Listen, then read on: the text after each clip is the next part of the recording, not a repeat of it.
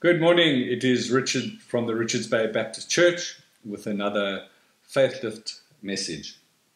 As I've been teaching this week, it's the 4 T's, which are time, talent, treasure, and testimony.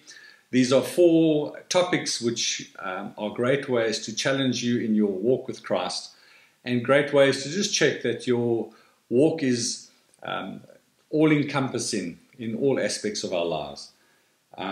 In Revelations 12:11, it's quite clear. It says, "We'll overcome Satan by the blood of the Lamb," who's Jesus, what he's achieved on the cross, "and the word of their testimonies."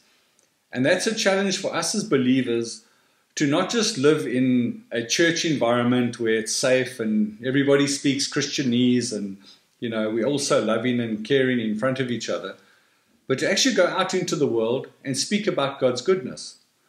Now, not all of us are called to be preachers and teachers, but all of us are in a work environment or involved with family or friends, etc.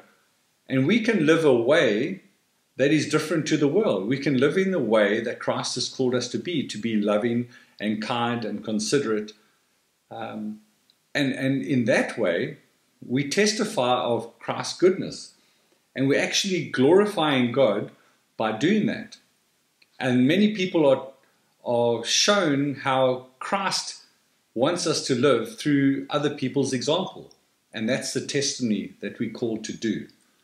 So as my teaching has been through this week about seeing how much time we actually give to God, how we use our talents to glorify God and to serve God the way that He's gifted us, using our treasures or our finances and our abilities to tithe and to honor God by giving what He needs, but more importantly is to testify about God's goodness, about how He's worked in your life.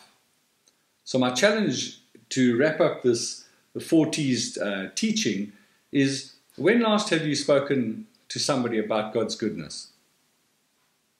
So that's the challenge. Let's have a look at the way that we're spending our time, how that we're spending our talents honoring God, our finances, and speaking to others about Christ. Gracious Father, thank you for this opportunity that we can just be challenged to grow, not to stagnate.